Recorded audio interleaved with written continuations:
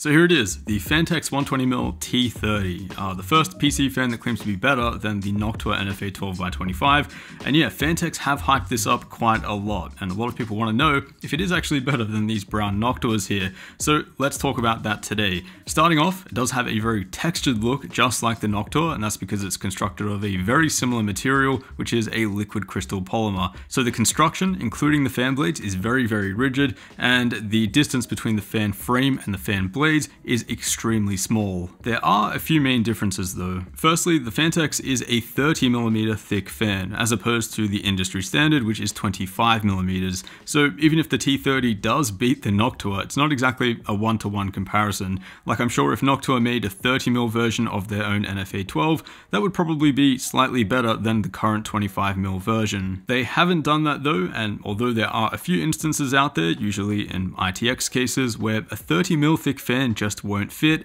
in most situations you probably do have room for that extra 5mm. The other main difference though is of course the color, which for the general consumer is actually a massive point. For people who don't associate the Noctua color theme with premium performance, they probably just see this ugly brown fan, and although I have grown to like them over time, I would hands down choose the neutral variant instead. The T30 isn't perfect though, it's far from a clean black looking fan, it's more of a dusty grey look instead, but a lot of people will still prefer this over brown. The T30 also has 3 different RPM limits, which can be changed with this little switch on the fan hub, and those are 1200 RPM, 2000 RPM, and the fastest mode being a deafening 3000 RPM.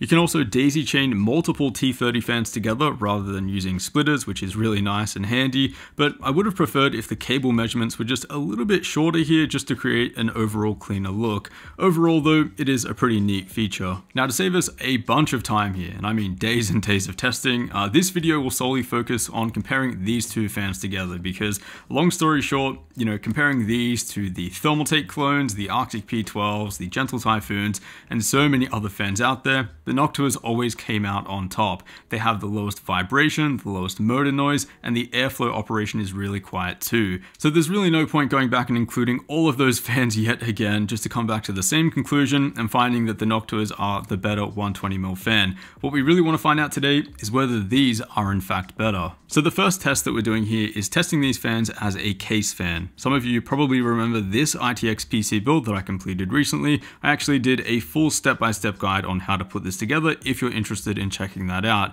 But yeah, I've been using this as my second system whenever I need to test things like monitors and gaming mice, and so it's been really handy having that second build around.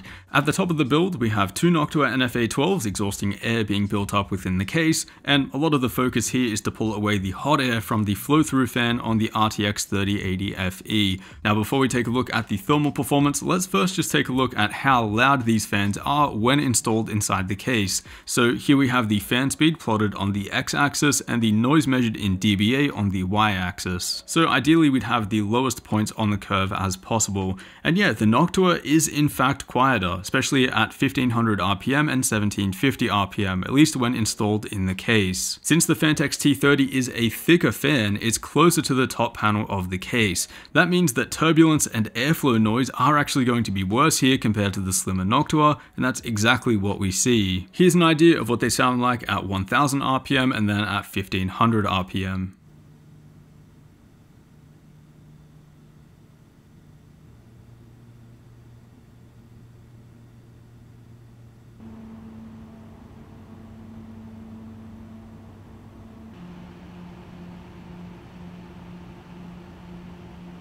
However, although being slightly louder than the Noctuas, the Phanteks T30 seems to move a bunch more air. I guess that's the main trade-off of being a thicker fan. Here we're taking a look at the temperature of our RTX 3080 FE after 40 minutes of running Heaven 4.0. The GPU clock speed, voltage, and fan speed have been completely locked, and the only variable we're changing here is the fan. And still, we see almost a 3-degree improvement on the GPU by going with the Phanteks T30. That I was not expecting at all. Again, we're just changing the fan. So although the GPU temperature starts off the same between the two at the start of the test, the difference between them grows as the T30 is able to exhaust a bit more heat.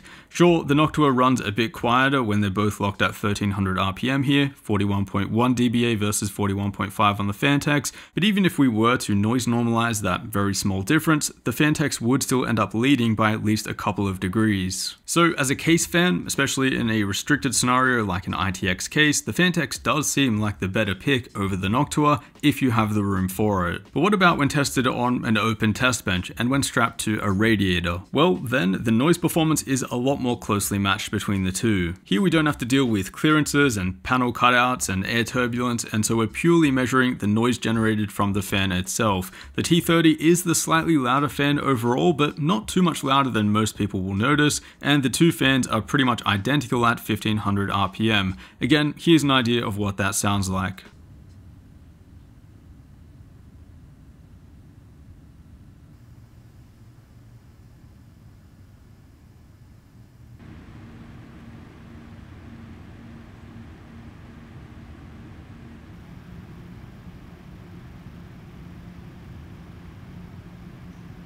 As for thermal performance and how it handles our overclocked 10900K here in Blender, honestly, these results are kind of crazy. So while the noise that these fans make when strapped to a radiator is pretty similar, there is clearly a thermal advantage here by going with the thicker fans. And it's not a small difference either. 5 degrees C is what we're looking at if we just take the average of the final 2 minutes of each graph, and that's a big difference when we're just talking about fans. That's enough to maybe give you a bit of extra room for overclocking, maybe just a bit of extra peace of mind when it comes to system thermals, or more likely your system will run a little bit quieter since it'll be operating on the lower end of the fan curve. So yeah, big props to Phanteks on the T30. Can highly recommend these, and honestly I did not expect that much of a thermal difference versus the Noctua NF-A12x25s. I mean, I've been using these in how many builds now because they are just the best 120mm option that you can buy, and to find out that these come in and just pretty much stomp them in terms of thermal performance and the amount of airflow moved,